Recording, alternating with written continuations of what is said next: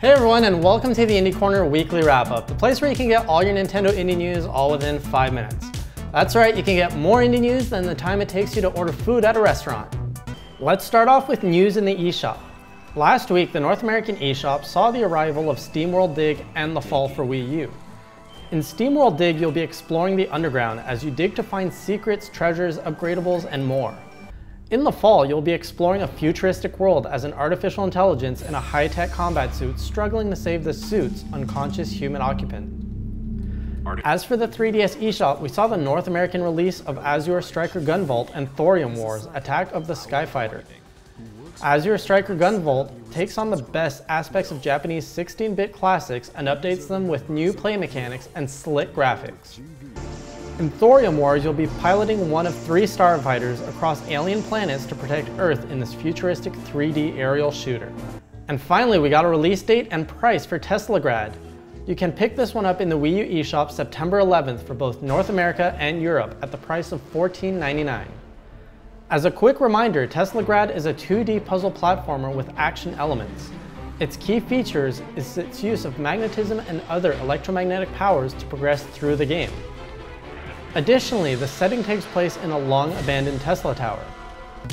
In indie development updates, we heard that Super World Karts has unveiled Pip from Adventures of Pip, as well as Shovel Knights as 2 new racers to their roster. Super World Karts is a classic 16-bit racer which will feature many indie characters from other games and is targeting a Wii U release.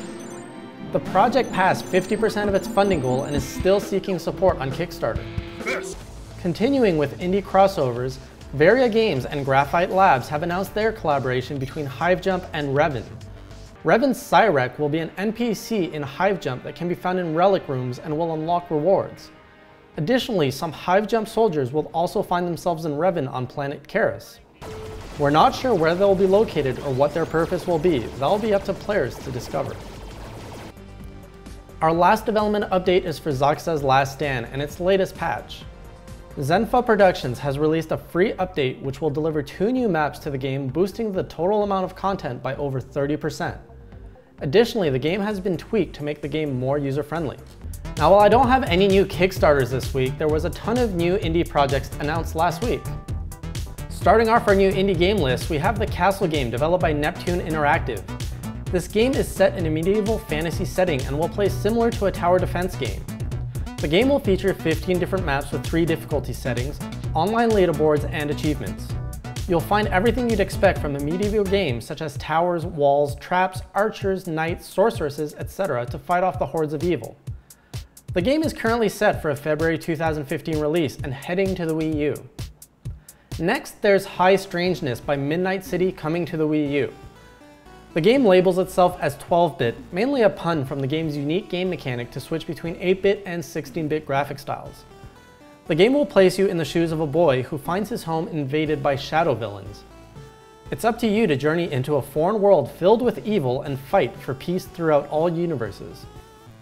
Our next title is Temple of Yog by Chud Chud Industries, also coming to the Wii U. The game promises to highlight the uniqueness of the Wii U and what is possible with the second screen of the gamepad. This roguelike adventure will take you through procedurally generated dungeons and puzzles that span 2 screens. The main gameplay concept has a developing civilization sacrificing people for the sake of progress. Players will control the tributes and guide them through the realms of light and shadow.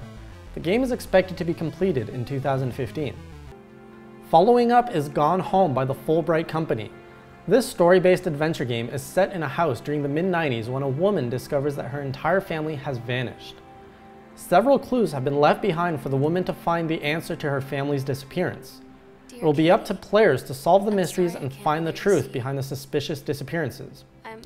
The game won the BAFTA 2013 award for Best Debut Title and nominated for Best Story.